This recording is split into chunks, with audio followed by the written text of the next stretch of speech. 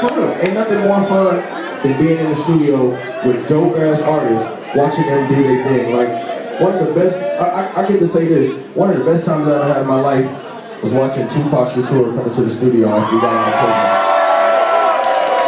And this motherfucker had a work ethic that nobody could believe. He made me realize I was a little bit lazy. I was spoiled. This motherfucker came in there whipping everybody and shit. That nigga be walking around the studio all man.